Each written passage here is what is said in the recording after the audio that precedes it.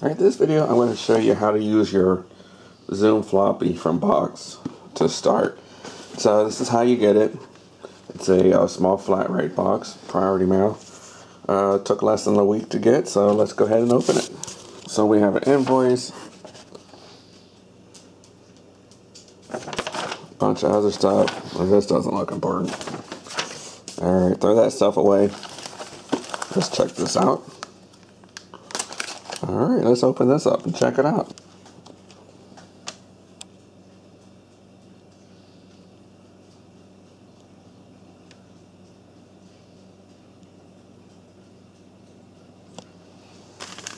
Alright, let's just check it out.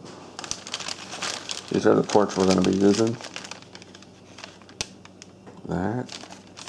To plug your 1541 in, and here put your USB.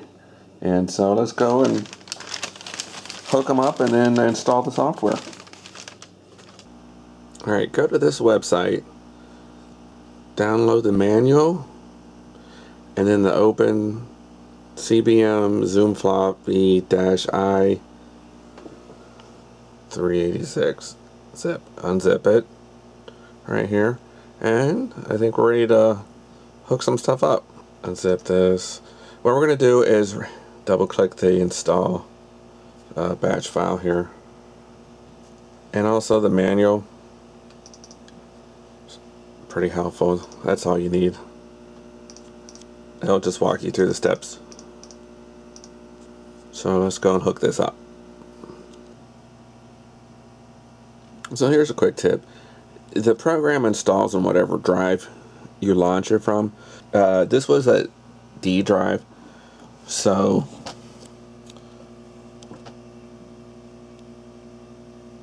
the open CBM is here on the D drive. If you want to use a command line to add this to your path, probably could skip that, or we can go back and do it. So let's just continue on. So we just plugged this in to our USB, get this blazing blue bright light here, and let's go and work on installing the driver. And here's Windows 7. It says the driver is not installed. Just move that over here. Alright, so after you get that error about it can't find your device, go to your control panel, open device printer, device manager. This is your device manager, of course. Scroll down under other, and you will see your adapter right here, your ZoomFloppy. So usually you just right click on it, and then don't do automatically. Tell them you're going to tell them where the driver's at. And so browse to the folder where it was, or where it got installed, which I had to search. What we're looking for is from the install folder. This folder here. This is where the driver is going to be. So we have to direct it to this. And I could copy this folder over, or I could just leave it here. So now let's go browse towards, we're going to browse to that. So under my C64 folder, ZoomFloppy, here, and here.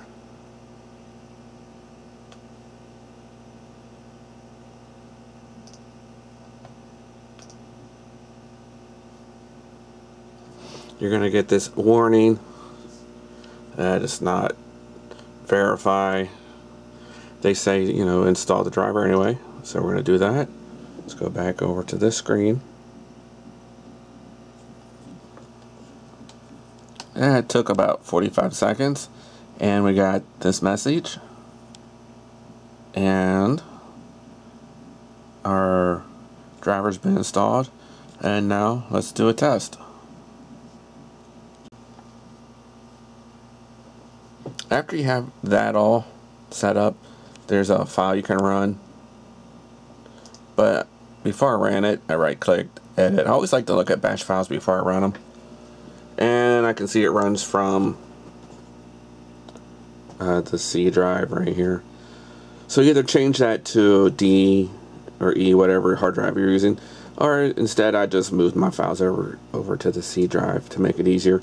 So after I ran the run test, I get this right here.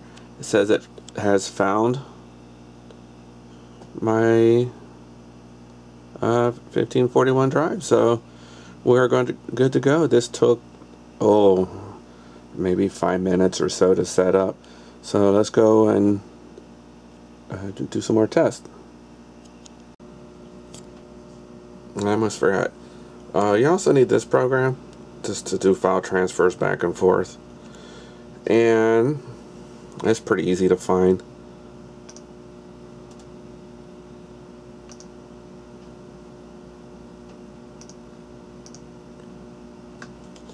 I found it at this web page. Just search for it, and then you go install it.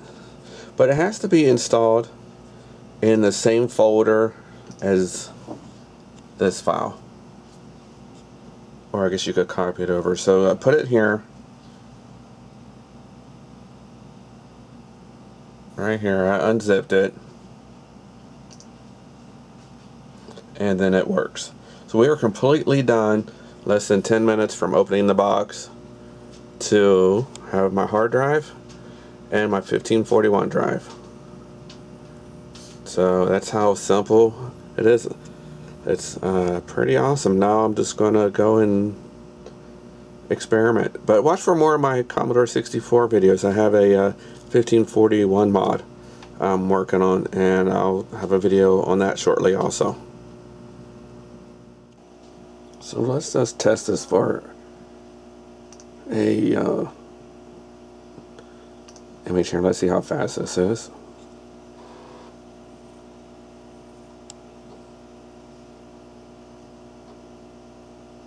Pretty fast. The bar goes over, but then it still takes about 30 more seconds to show the file. I hope this video helps a few people. It seriously only took probably about 10 minutes from the time I opened the box to the time we were using this stuff. Just download your files ahead of time, like I did, and it'll only take you a few minutes before your 1541 is hooked up to your computer. And again, this was with a Windows 7 computer. That's it for this video. I hope it helps somebody.